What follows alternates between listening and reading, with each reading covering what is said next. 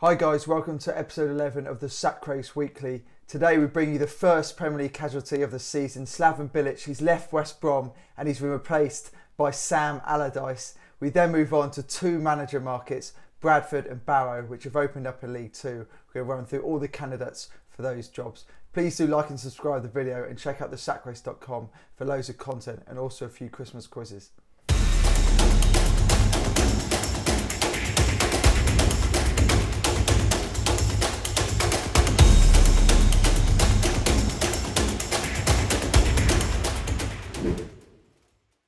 Slaven Bilic has become the first managerial casualty of the Premier League season after West Brom sacked him following a draw with Man City. And Sam Allardyce is back as his replacement. A real swift change around there. Simon, he won promotion, led them up to the Premier League. They've just drawn with Man City. They previously drew with Chelsea, got their first win recently. Was this questionable timing, this sacking, or do you think he fully deserved to go? I think it's very, very harsh indeed from West Brom, and I think Sam Allardyce was clearly lined up. I think Slaven Bilic could have won that Man City game 4 or 5-0 and he'd have still been sacked because it was a brilliant point and a pretty good performance at the Etihad from West Brom. But over the course of the season, West Brom have performed as you'd expect, I think. I don't think they've been awful. I don't think they've been brilliant. I think they're about average, about par where they should be. I think Bilic did an amazing job to get them promoted from the Championship last season. I think he's had a reasonable start in the Premier League. It just seems bizarre. It seems like West Brom have hit the panic button earlier than ever. And Allardyce is in before Christmas, which is something we don't see too often. I think a lot of West Brom fans are pretty annoyed by this. They loved Bilic. They loved what he was doing to the club. He played a pretty good style of football as well, which is probably not going to get with Allardyce. So the fact they've swapped him out, and a lot of West Brom fans have actually said they'd rather get relegated back to the Championship with Slaven Bilic in charge than stay up with Allardyce in the Premier League. So I think that tells you all you need to know. Relegation from the Premier League is seen as this massive disaster, and it seems like West Brom can't handle being relegated again. It's not the end of the world if you get relegated from the Premier League. We've seen with teams like Norwich this season, back top of the Championship under Daniel Farke, look likely to get promoted again. It's not the end of the world getting relegated from the Premier League. Is it the end of the world having Sam Allardyce as your manager? I mean, the style of football is definitely going to change and probably not for the better. So Sam Allardyce has signed an 18-month contract. It's Premier League job number 8. He's previously thrived at Bolton. He's kept the likes of Sunderland, Blackburn, Crystal Palace in the division. He improved Everton in position anyway. He stabilised West Ham. Can he keep West Brom in the division? Yeah, he probably will. I think Sam Allardyce will probably keep West Brom in the division because that's what he does. He's a brilliant manager at keeping teams in the Premier League. He's a brilliant manager at getting results when things are against him, when the backs are against the wall. He's got the back line, you know, I think Ivanovic is going to become huge for West Brom under Sam Allardyce, Ajayi as well. There's some big and decent defenders in that team. He can make them solid. He can get them goals on the break. I expect Charlie Austin to start featuring a bit more as well for West Brom. So I think there's the makings of a Sam Allardyce team here, and definitely the makings of a Sam Allardyce team that can stay in the Premier League. So of course here, look to sort out that defence, which has leaked in quite a few goals, and make them organised and disciplined, improve them all over the pitch, make them more efficient. So you've said you think he can keep them in the league. If he does that, do you think he'll then stay on and improve them next season, or do you think the same old cycle will happen with West Brom? Next season, I think he probably will stay on for a little bit, but I think you see the same old cycle with Sam Allardyce. Teams have enough of his football, they have enough of what he's trying to do, and staying in the Premier League ultimately isn't enough after a couple of seasons. So I think, unfortunately for Allardyce, he's not a long-term manager. We definitely saw that even when he got a chance at Everton. People don't want him around for too long. They want him to come in and do a job. He does the job and then they bin him off. So I think that's exactly what will happen here. So Slaven Bilic has gone. We're both gutted about that. But the market is reopened, the Premier League sack race market.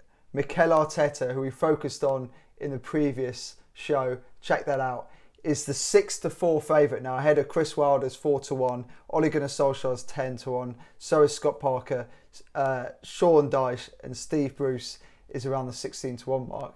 Just quickly before we move on, Simon, I know we've chatted before, but is Mikel Arteta just a couple more defeats away from the sack, or do you think this is very much a long-term appointment for Arsenal?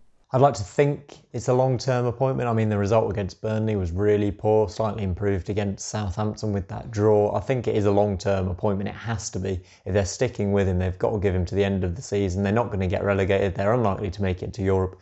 Just give him a bit of time and see what he can do, because there's spells where Arsenal look really good on the ball, off the ball, but then there's just horrendous defensive errors and some horrendous defending in general, I think, for Arsenal. So I think it's got to be a long-term appointment for Arteta. He's got to be there for at least to the end of the season, even if they finish 12th or 13th. Let's give him a bit of time and see what he can actually do. If he's in a similar position this time next year, he's surely going to be out of a job. On to Section 2 now and down into League 2. Bradford City are looking for a new manager. Was it the right call to sack club legend Stuart McCall, who's left the club for a third time? Yeah, absolutely. I mean, being a club legend can only get you so far, I think, in the game. I do really like Stuart McCall. I know Bradford fans absolutely love him. He's a legend. But this season has been absolutely atrocious for Bradford. I think they've won one win in their last 12 league games. They've been absolutely awful. He was trying different formations, a 3-5-2 that didn't fit the players he has. And now they seem to have changed it around a bit, and things are slightly improving. I'm very interested to see who they get in, but for me, McCall, it was definitely the right decision to let him go, as much of a legend as he is at Bradford. Knowing McCall and Bradford, he'll probably be back in a couple of years anyway. The favourite to replace himself. We've got the odds up on screen now. We've got Ryan Lowe as a surprise odds-on favourite. Sol Campbell's in the mix. Paul Hurst is there 8-1. Graham Alexander 14-1. Jonathan Woodgate 16-1. Nigel Adkins, Danny Cowley, David Flitcroft, all the usual names in the mix. Simon, Ryan Lowe, he was 25-1 originally for this job. He came in suddenly at 3-1, 2-1. Now he's odds on. We've seen him be linked with championship jobs because he's done such a good job with Plymouth previously and Bury, got them both up to the to League One, and now he's just above the relegation zone with Plymouth. But are you surprised to see him linked with a job back down in League Two? Yeah, I don't understand it at all, to be honest. I don't understand where these odds have come from, who's backing him to get this job. I personally don't see it happening at all. I think he's a very good League One manager. He's actually, if you look at their recent results, Plymouth, his stock, if anything, is dropping right now. But by no means that means he's going to get sacked at Plymouth or drop down a division and take the Bradford job. This is a really strange one for me. I really like Ryan Lowe. I like the football his team plays. I like the results he's got on the pitch for Plymouth for the most part, definitely last season. And this season they've done okay. Obviously, I think they've lost the last 5 in the league or something, which is really poor. One of the worst runs Lowe has ever been on as a manager. But I don't think Plymouth will sack him. I think they'll stick by him. And I certainly think he's not going to take a job in League Two. That's my personal opinion. Obviously, Bradford are a massive club in League Two and shouldn't be near the bottom at all. But I don't think Lowe would take this challenge on. Got Sol Campbell, Graham Alexander, Jonathan Woodgate. Would any of them tickle your fancy, or do you have you got your own pick for the job? No, I don't really fancy any of those names. I've seen Bradford fans pie in the sky wanting Danny Cowley to come in. I don't think there's any chance of that one happening either. But for me, I think Bradford might need to go for someone a bit different and pick a manager from the league below they're in. You know, they've struggled with these sort of managers, the Football League merry-go-round we've seen so many times. I think it's time for someone fresh to come in, and I think my pick for the job, looking down the names, very unlikely to happen, would be Halifax Halifax manager Pete Wild. I think he's done an absolutely brilliant job there. This season's not been so great. I think they're about 16th in the league so far. But the season before, what he did there, so he came in the summer as the new manager. They didn't have any players. They barely had any money. And he led Halifax, who were favourites for relegation, to the playoffs. They lost in the playoffs, unfortunately, but he did an amazing job. He's only 35 years old, and I think if Bradford want someone to come in and reinvigorate their side and give them a bit of playing style and a bit of identity again, somebody like Pete Wild, who wouldn't cost too much money to take from Halifax, I think he'd be very interested in the job, unlike Cowley or potentially even Ryan Lowe, a big name like that. I think he could be a really good pick. It would be a risk, of course. They're bottom of the Football League, or in the relegation zone at least, but he could be the man to take them upwards and onwards. I can now plug an article for the site. Gab Sutton, one of our freelancers, has done an article on Pete Wild. He's given us 9 reasons why he should be appointed at Bradford. So check out thesackrace.com for that. But staying in League Two, another managerial change took place over the weekend. Barrow sacked David Dunn, who won only 2 of his 22 games. Simon, did this one come as a surprise, or was it always going to happen? Because he took over from Ian Everett, who had such a good season with Barrow last season, leading them up to the division. Did he always have time against him, really, David Dunn?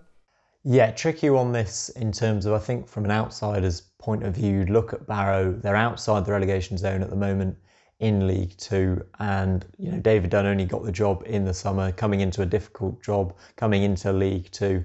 It was a bit of a risk for Barrow to appoint him, I think, but I don't think he really had the skills to get this job done, to be brutally honest. I really like David Dunn as a guy, but the results on the pitch were awful, as you mentioned. 2 wins in 22 or 23 games, absolutely horrendous. One of those wins came against Bradford, who we've already mentioned have been a bit of a basket case this season. The other win was against Mansfield, and both of those teams were reduced to 10 men against Barrow. So David Dunn this season hasn't won a game when the opposition have had 11 men on the pitch. So I think, although it may seem harsh, they're outside the relegation zone, they've had a few draws, they're only just outside the relegation zone. I think performances on the pitch have been pretty atrocious, and results too not that great either. 2 wins against 10 men. Yeah, it's not pretty reading. I don't think they had much choice. Adrian Pennock was the original favourite, but the chairman has since ruled out a return for foreign managers. So we think that's off the cards now. We've got Scott Booth, perhaps a surprise early favourite. The odds on screen at the moment. He's currently in charge of Glasgow City Women, who's led to, I think, 5 Scottish titles, a couple of cups. They went to the Champions League quarterfinals as well. They've just been knocked out of the Champions League literally last night on Wednesday night. So this could be a good time to go in for him if they want to. Play for Dortmund and Aberdeen as a striker. Other names in the mix is Dino Maamria.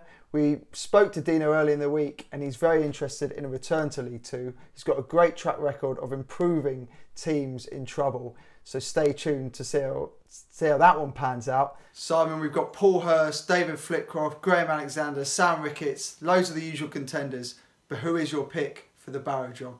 I'm team Scott Booth. I want to see him get a go in League Two. I mean, I was looking at his record for Glasgow City Women, and he's absolutely smashed the rest of the league. He got the job in 2015, 5 titles in a row, an 81% win ratio. I know there's this thing where he's managing women, but it's the same game in my opinion. I want to see him get a job like this. He'd be cheap to employ for Barrow. He's a bit of a risk again, but he could do absolutely fantastically. He's achieved all he can with Glasgow City. I think that's important to note. You mentioned there the Champions League. They can't compete with the likes of Lyon and Barcelona to win those sort of competitions financially.